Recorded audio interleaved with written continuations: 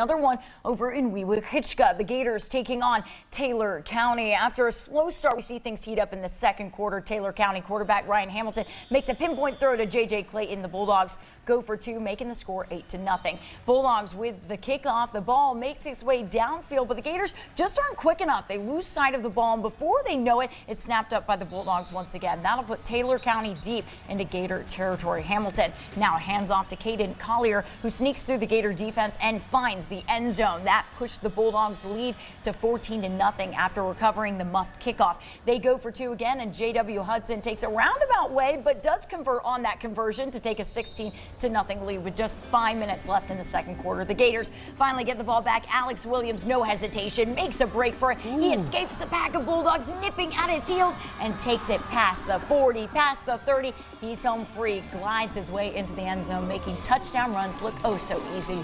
Williams gives the Gators their first score of the night, making it 16-8 about halfway through the second quarter. Still in the second quarter, Bulldogs with the ball. Hamilton gives a sly handoff to Jerquan Clayton. That Bulldog O-line doing exactly what they need, giving him an opening to score another touchdown for Taylor County, making it 24-8. Now, we don't have a final score for this one, but you can let us know on my social